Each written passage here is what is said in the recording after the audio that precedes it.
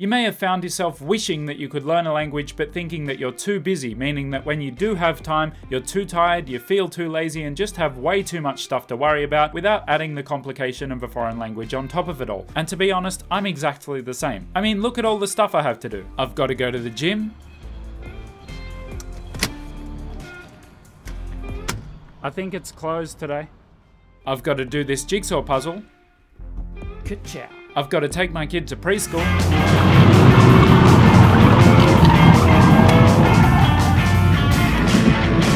We're here. Get out. I've got to watch every Mr. Beast video. Thousands of sticks of real this is important stuff. And I've got to say that this video is made possible by Surfshark. Where am I? More on that later. Right now I have to say Shana chicos and talk about how to learn languages when you're feeling lazy. Because I've got to admit that at times I feel like language learning is too much for me. I'm very much an all-in kind of person, meaning that if I hear that basic fluency in Spanish takes 2,000 hours, I start to think, okay, that's about 12 hours a day for the next 6 months. Okay, when do we start? Meanwhile, the part of my brain that manages my family, my work, and my physical health is saying, what? And so I'm forced to reconsider my priorities. And while it's tempting to think, maybe language learning just shouldn't factor in there at all because it takes a really long time and those things take up a lot of my time already, instead I decided to think about which of those things could complement each other. And here's the really good news, because while you may have been given the idea that language learning is this very deliberate act that requires you to sit and study the passive voice and verb conjugations in the second person imperative, my own experience says that all of this deliberate study plays a fairly minor role in truly learning a language. Even if doing deliberate focused study like that were faster, and there's a lot of evidence to suggest that it's not feasible that I could commit more than about 30 minutes a day towards that, because it can't be done while I'm doing anything else. But what can be done while I'm doing something else is what's called acquiring a language. Acquiring a language basically means using your brain's natural ability to recognize and interpret patterns to slowly build a robust subconscious understanding of how the language works. This process is similar to how a large tree grows. That is, yes, it's a very long and intricate process, but no, it doesn't really require any outside intervention or even optimization. Your brain needs to hear the language just as the tree needs sunlight and water, but the rest will just kind of happen as long as you give it enough time. And so instead of choosing between things I have to do, like looking after my physical health, and things that I probably should do, like learning a language, I can choose to do both by, say, watching a TV series in a target language while lifting weights, or listening to an audiobook while running, and that's where this video's sponsor, Surfshark VPN, comes into play. It genuinely baffles me that there are language learners out there still not using a VPN.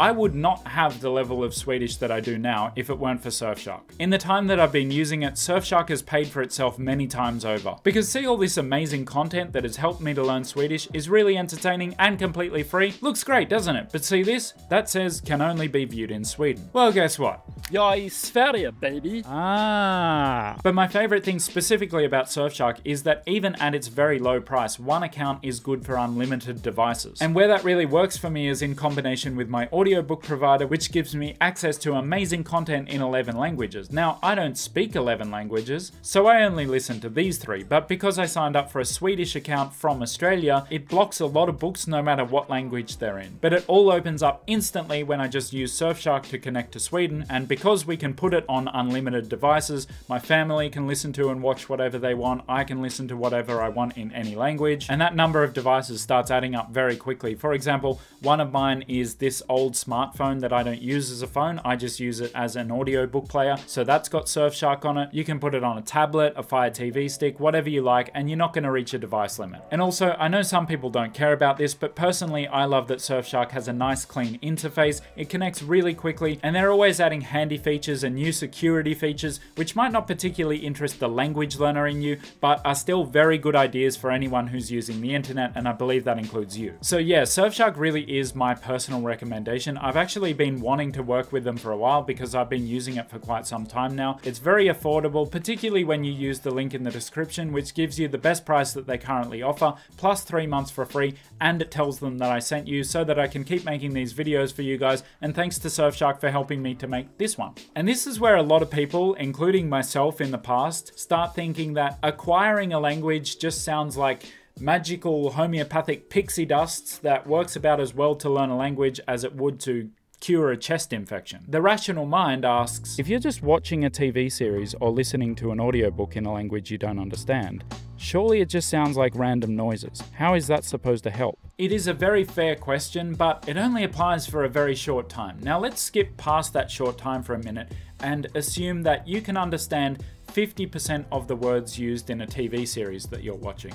Now, it's not going to sound like random noises anymore, is it? The problem that a lot of people have is to assume that that 50% is a distant goal that takes hundreds of hours of study. But for a lot of shows and movies, 50% would be accounted for by like 200 or 300 words, and you can learn 200 or 300 words in a week. And I know you might be thinking, what, so I'm just supposed to learn 300 words and then just start listening to a bunch of Dutch, Spanish, German, Finnish, French, Chinese, Lebanese, not a language, Polish, Czech, Swahili, Dutch? You said that one already. And then I'm just going to magically understand the language? Not magically, no. But slowly, yes. I don't want to be too prescriptive here because the details, like how long it will take, how much focused study you should do, etc., all vary depending on at least 3 factors. But in the end, the bulk of what you should be doing comes down to the same thing. All trees need water and sunlight. All language acquisition needs time spent in the language. A lot of time. And I think that a lot of people don't give it enough time and therefore write it off as the magical pixie dust. Their rational mind says, if I spend an hour on Spanish vocab and grammar, then I know what I've learned in that hour. But whenever I try to listen to anything in Spanish at full speed, I can't understand anything at all, so I know that that's not working. So thanks, but I'll just keep doing the study. The rational mind rarely seems to go so far as to ask, so if you've been studying for 100 hours already and you haven't progressed at all in your comprehension, at what point will you comprehend everything perfectly? And obviously the answer is never, because 10 million times 0 is still 0. But if you spend an hour listening to Spanish, your comprehension at the end of that hour is better, right?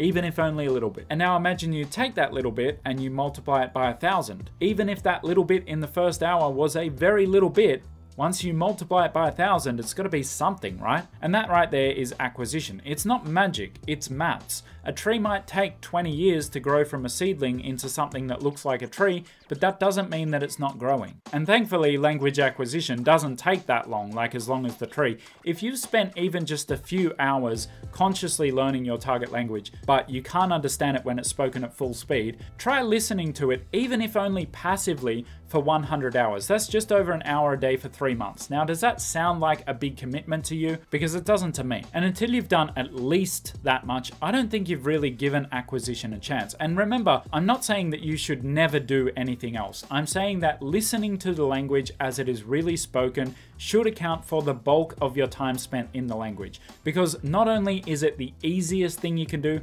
it's also the most effective. And the best part is, now that I know I have to spend time listening to the language, I can get back to being a busy person and also learn languages. I can do this jigsaw puzzle. Canadá y tengo este pequeño estudio. I can take my kid to preschool.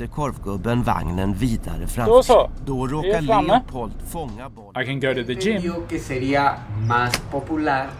And I can even watch Mr. Beast videos.